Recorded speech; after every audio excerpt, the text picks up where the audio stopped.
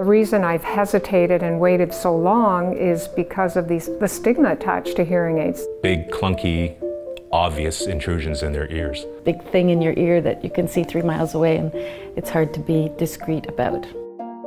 Nobody wants a hearing loss, so there's a lot of objections already to overcome. We design all our products with great passion to deliver the best possible device.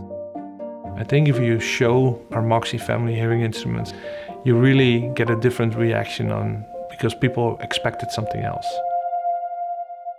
This is amazing. Oh wow, that is tiny.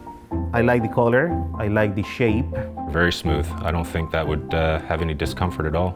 I like the silver one. The details allow it to be seamless, allows it to have that clean design. It's beautiful. I love it. I really do. In the palm of the hand, it's so lightweight, I barely knew that it was there. Everything about it is, I think, brilliantly designed for the purpose. We want to remove all the barriers that we can to them actually taking the hearing aid from their hand and putting it onto their ear and helping them get the amplification that they need. I'm very impressed, and I'd like to try it. It feels really good, I have to say. The more I wear it, the more I don't even feel that it's there.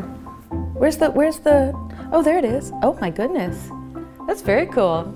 The design of the hearing instruments really looks after the wearing comfort and the psychological comfort. So when they put the hearing instruments on, really they should just disappear. Technology's changed, eh?